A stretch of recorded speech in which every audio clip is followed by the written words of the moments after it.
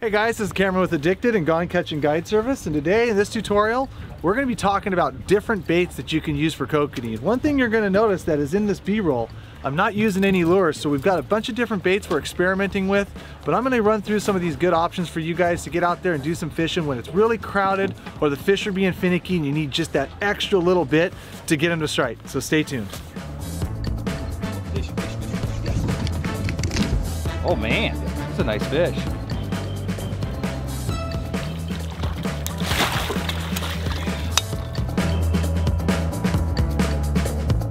Hey, downrigger behind you, downrigger behind you. Yeah, he's there. Oh, we got one right here too. Oh, come on, come on. Oh, I don't know what I'm gonna do. Not hooked good. Got him. Nice one.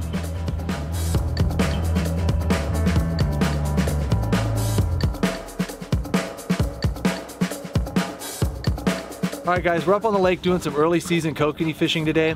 And like I said before, we're not fishing any lures and stuff because right now the water temps are cold, the fish are gonna be wanting a subtle presentation, and so we're just kind of running through some different baits.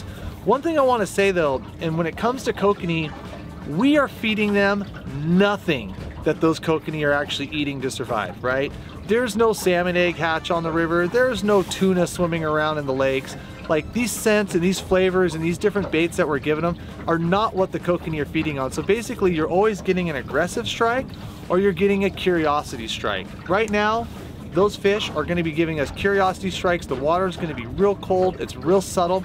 So I like to run through a bunch of different baits just to try to get them to tick. We know the fish are out here, but this early season fishing, they can be real temperamental.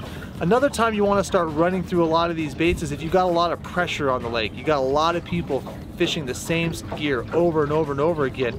It always pays to sometimes be just a little bit different. And I've come up to the lake in those situations where I've had a lot of people on there and I've decided to switch to salmon eggs, I've decided to switch to some of the gulp maggots, and I've really been able to put more fish in the boat because I stuck out a little different than what everybody else is fishing. Now first things first, you can't go kokanee fishing without corn. I think everybody on the earth knows how effective some shoe-pay corn is. It fishes straight out of the can, or you can do different cures and different scents just to kind of, like I said, make yourself stand out or be a little bit different. But once again, there's no corn hatch going on up any of these lakes. These kokanee, when they bite the corn, it's out of a curiosity strike. It smells good to them. They don't have hands to feel it, so they come up and they use their mouths. So, shoe-pay corn, obviously, it's a #1. It's pretty much the go-to for most kokanee fishermen.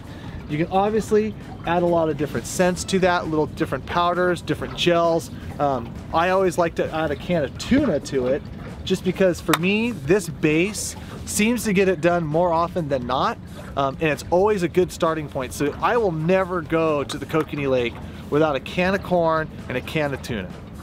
Now another favorable option is salmon eggs. Now, when it comes to salmon eggs, you want to make sure that you've got a good, durable salmon egg that can stay on the hook, and when you put it on the hook, you want to make sure that you're using like a real fine wire hook or something that when you set it through, that it doesn't like pop the egg and then it just turns to goo and falls off the hook. They can be a little bit temperamental because if you're having a day where a lot of the fish are short striking stuff and they're just kind of nipping at the bait, these baits tend to fall off really quickly, especially if you're using like a natural salmon egg. And if they're doing that, you're gonna have to make sure that you're really watching your gear and watching those rod tips, because if you see those little short strikes, you're gonna wanna make sure that you reel that in and check that bait to make sure you actually have something on there, because at the end of the day, they don't generally like to bite bear hooks too often. Another successful bait that I like to use at the lakes a lot is nightcrawler and earthworm. I don't put the whole thing on there because obviously these kokanee aren't gonna bite a big old crawler that's gonna be about 8 inches long.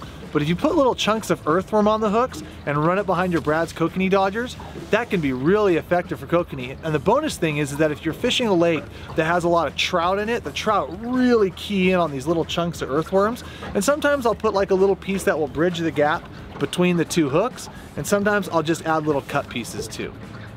Now going back to when I was talking about the fish being really nippy and being very difficult and just barely tapping the hooks and knocking your bait off, one good option to defeat that is using a Berkeley gulp maggot. These are little foam plastic baits, and what these do is they stay on the hook really well. One particular time that I really like using these is if I'm fishing really deep on my downriggers and I'm out having to run stuff down to 60, 80, 100 feet, and I'm always constantly having to go up and down. If I'm into a bunch of little feeders, I'm into a bunch of short strikers, I'll put these on my hooks and send them down just to hopefully have a durable bait that's not gonna get knocked off all the time, where I'm having to keep bringing the gear back up or not fishing half the time because my bait's gone. So if I see that's happening, I'll go right to these Berkley gulp maggots. They come in this natural color, white, pink, or chartreuse, and it's another great option for adding to your kokanee arsenal. One thing with the gulp maggots too, sometimes I'll put 2 on one hook and 1 on the other, but a key thing is with whatever bait you're using, don't put too much of it on those hooks to where it weighs it down and it kills the action from that dodger kicking it around, because if it does that, I don't care how effective your bait is, if it's not wiggling and if it's not moving around, the fish are generally not interested in it. Now in the durability game, when you have like a lot of those short strikes or you're maybe catching a lot of fish, you can even go to small plastics like these little plastic maggots here. These are kind of a new item that's going to be coming out on the market here soon, but as you can see they come in lots of different colors and I've scented them up. And honestly, they've been working really good for when I have those days where the fishing's just hot and heavy and I don't want to have to waste my time rebaiting all the time. And you can scent and color these to your personal preference or whatever they're biting on at the time at the lake.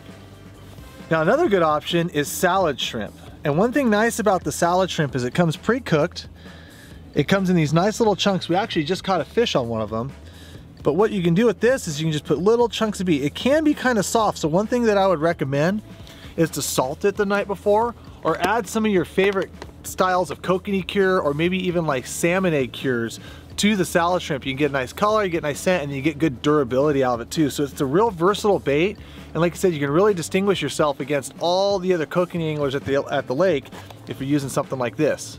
Last but not least, but you can always use live maggots and live mealworms. One thing about the area that I'm fishing at, a lot of the retailers and a lot of the tackle stores don't carry that in my particular area, but I know in a lot of other spots across the country that a lot of guys will use the live mealworms and live maggots. They're a real good versatile bait. They are fairly tough, but they got a real natural presentation to them because they kind of wiggle and they've got some other action to them. So don't forget to use one of those. I just don't have anything here to show you guys there, but you guys get the idea. One thing too that I always like to do whenever I'm using any baits for kokanee fishing is I like to use 2 hooks and I like to put 1 bait per hook.